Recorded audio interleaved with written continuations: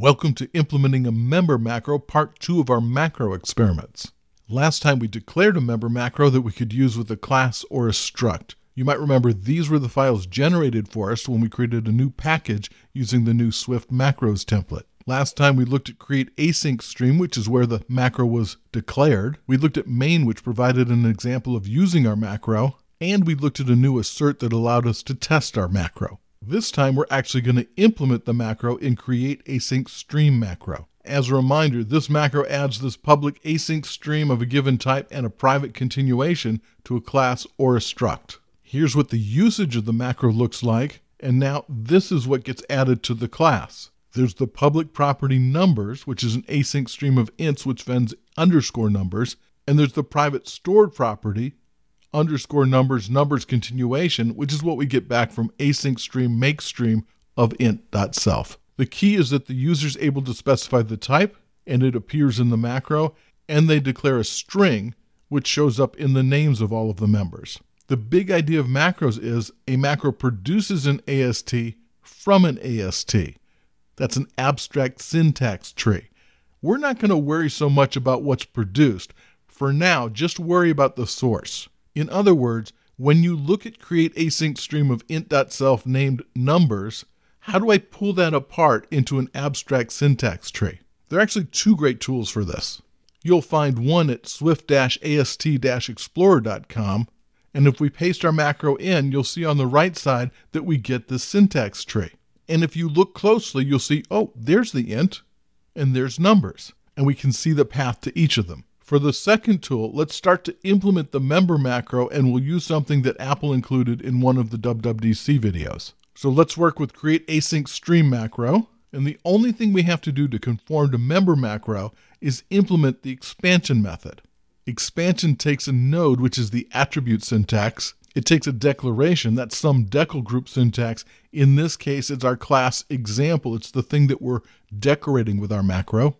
And it either throws an error or it returns an array of decal syntaxes. That's the abstract syntax tree that it's returning. Just to make this compile for now, let's hardcode the AST with exactly what we want if our string was numbers and our type was int. We'll replace this later. And before the return, we'll use the node in the declaration to take our incoming abstract syntax tree and decide what it is that we have to generate. And now we're ready for the second tool. Inside our expansion, let's set a breakpoint. And let's run the unit test. And when we hit this line, we'll break and be able to type in PO node to explore the attribute syntax that we're being provided with. This is what we see, and this is fantastic. You can see little things like the @ sign and the create async stream and the left parentheses and the right parentheses around all of the arguments. That's this stuff that I have highlighted. I really just care about the arguments inside for now. So let's remove the stuff that I don't need, and let's simplify a bit to get a little shorter view and look at the argument. The argument is all of that piece. It is a tuple expression element list syntax. Now, in my first attempt, I used foundation tools and scooped out the bits of the string that I wanted. I treated the whole thing like a string and just treated it that way. You lose all of the information that way, and it's just not a good way to go about things. Instead, we're going to use the structure.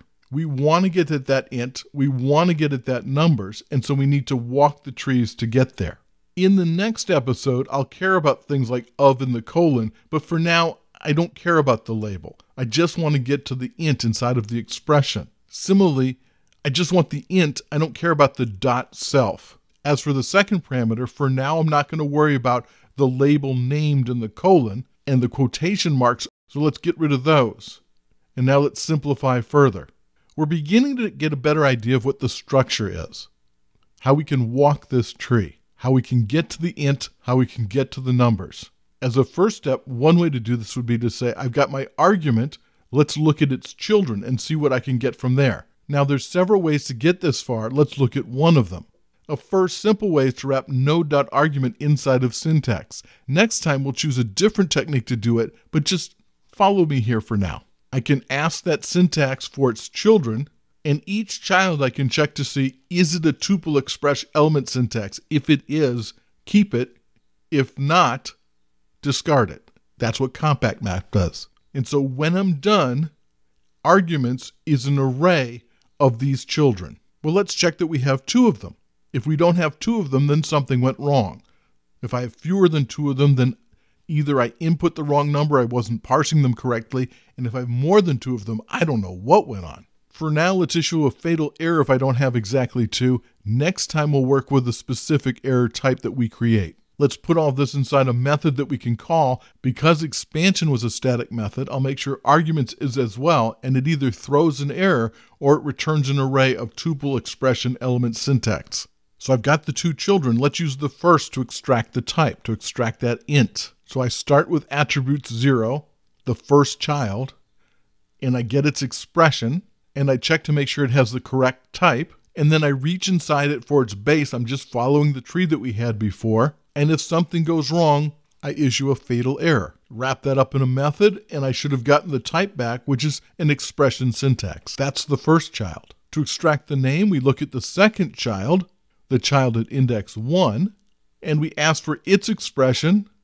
We check that it's the correct type. In this case, it's a string literal. And if it's a string literal, we can ask for the represented literal value. And so name will be a string, and if anything failed, we issue another fatal error. Again, wrap that in a static method that we can call. And now we can put that all together in the macro expansion, in the expansion method. Here's my expansion method. Remember, before we returned anything, we had to do some processing. Well, that's what we did in those little methods. Call self.arguments to get our array of tuple expression element syntax. Use the first one to extract the type, and use the second one to extract the name. So now we have our type and our name. What are we going to return? Now, we were returning things that were hard-coded in. Those are the things I have colored in orange here. I don't want to hard code anymore. I want to use the type and the name that I've been able to extract. So we've got our holes in our template that we're going to fill in. Once we have the type, we can fill in the raw type, and we can fill in raw type.self. In our example, that would give us our int inside of the generic and our int.self as the argument for makeStream. Next, we use the value we extracted as name, and we use it to specify the name, underscore name, and name continuation. And there's expansion. To my surprise, the package built, the test passes, and the macro expands perfectly. There are things that we can do to make it safer, things that we can do more idiomatically, and we'll do those next time.